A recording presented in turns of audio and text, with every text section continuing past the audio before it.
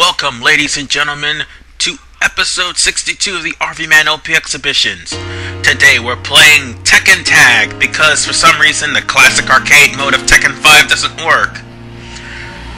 But don't worry, Tekken 5 is indeed the next game after this. And for those of you who don't know what classic arcade mode is, classic arcade mode basically allows you to play Tekkens 1, 2, and 3. So what does that have to do with this game? Well, Tekken's 1, 2, and 3 characters are all together in this game. Sort of like a dream match. With the exception of one thing, there's no story. Excuse me. And there's a final boss who literally comes out of nowhere. Oh, and for the record, I kind of mistook the person Swy was copying for Nightmare. Swy was based off of Unknown, actually. That's the name of the boss. Unknown, not Nightmare. I need to get my facts straight sometimes. Or all the time. Anywho, now then, let's begin Tekken Tag. Seeing as how this is just like Neo Geo Battle Coliseum, I'm going to play arcade mode. Well, with the exception there is only one final boss. Anywho, the rules are simple. You have 2 to a team. Unless it's tag battle, any one of your teammates get KO'd, the whole team lose.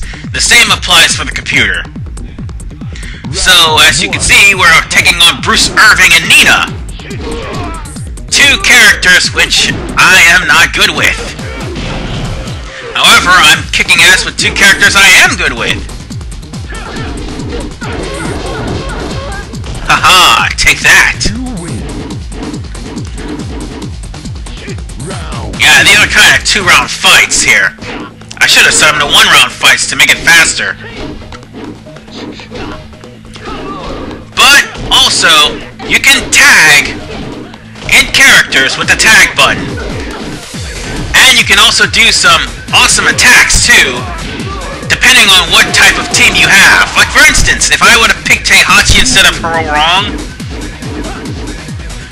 Heihachi and Jin would have did a nasty little combination move.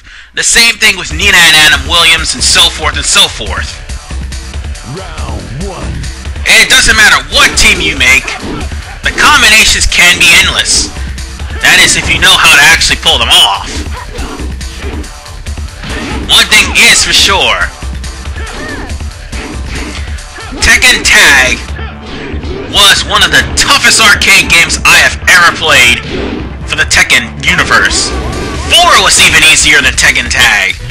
And there's only one reason why. The tag teams. I mean, a combat is fluid, don't get me wrong. But depending on the character, they could be probably the most broken team out of the whole entire game, or the worst team in the entire game. It makes no difference. And it also depends on how skilled the player is. When it comes down to the computer, however, it makes no difference. The computer tries to select the best team to put against you. And trust me, they can be a pain, or they can be easy to mow through. Like, for instance, King and Gordo. These guys are really tough characters to deal with. And they're both in a team together. Aside from King's brutal strength, we have the cheapest character in the game on any team. Yeah, the cheapest character in the game on any team is just a bad combination against the opponent, so you ever run into Gordo, you better beat him quickly. Or at least beat his partner into a bloody pulp before he tags. And I can't believe I missed that uppercut, man. I can't believe I missed it. It's no big deal.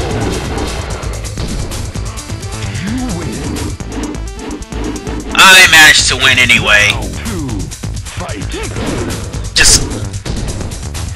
I really don't care about Eddie so long as Eddie's not brought in.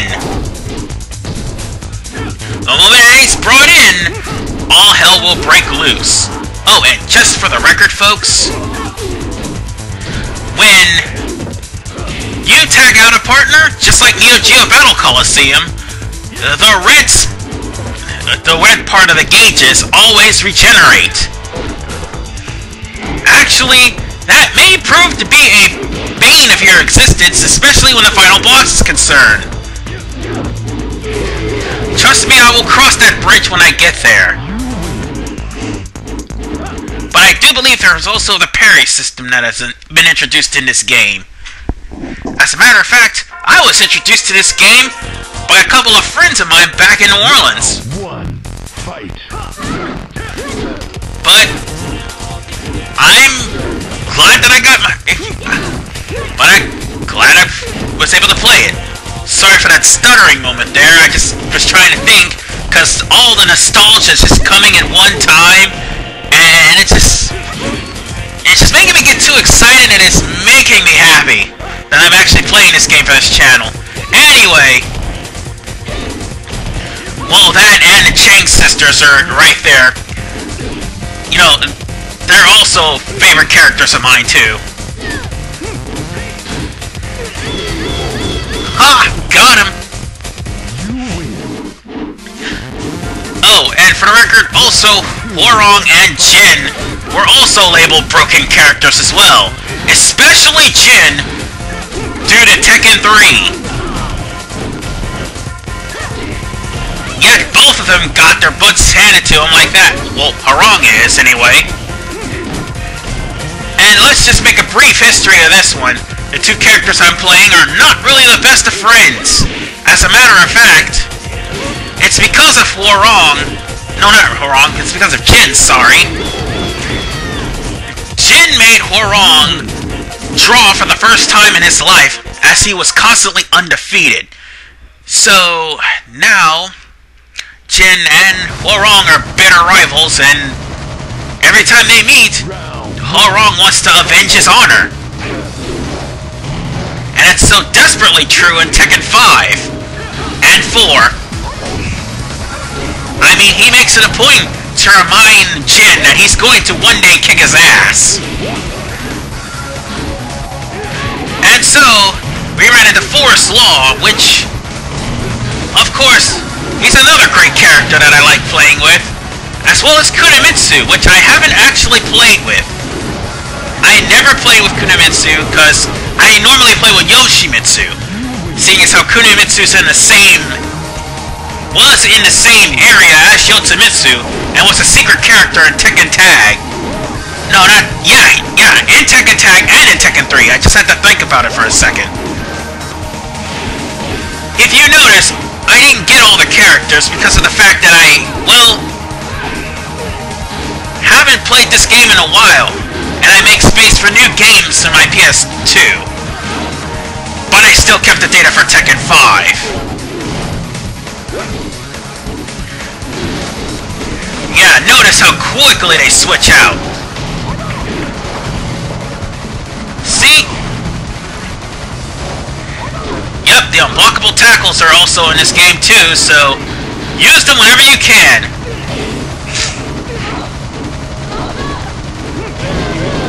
Ha! Got her! And she's done. Oh, great. Sorry, Jin, looks like I'm gonna have to beat your mom. Round 1, fight. Oh, and that noise in the background? That's the monks fighting. Oh, Christ! Get in, get in!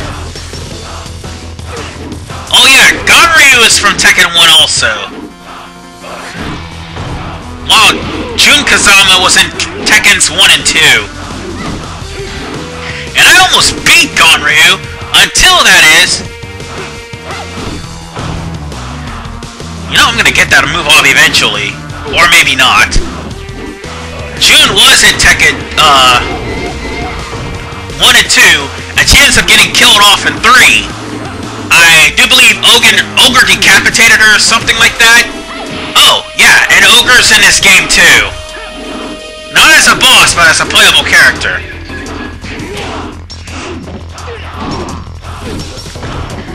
Yeah, the computer is starting to wise up now.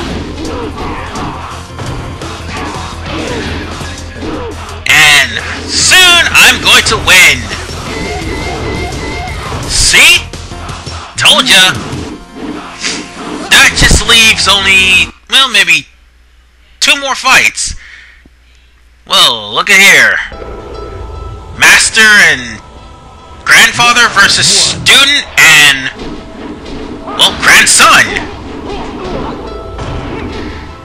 Big's pretty cool. He may not be as fast as Hwarong, but he's still pretty powerful. And if you see the two in a team, it's pretty much like fighting the same character, except for Big's style is more of power and speed, and Hwarong is more speed than power. But that guy can deliver some devastating kicks.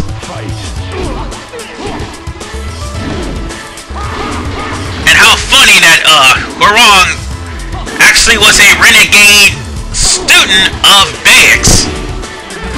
And the only reason why the only other reason, that he joined the Tekken Tournament was not only to beat Jin, but to fight his master, who also was killed by Ogre.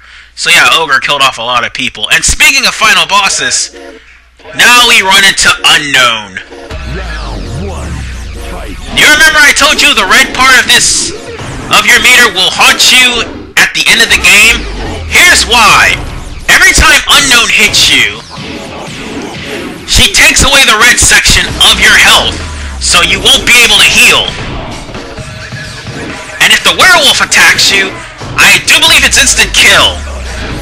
I think it's a rare occasion that the werewolf does. And it also, yeah, I think that's one of the moves, the werewolf was an instant kill.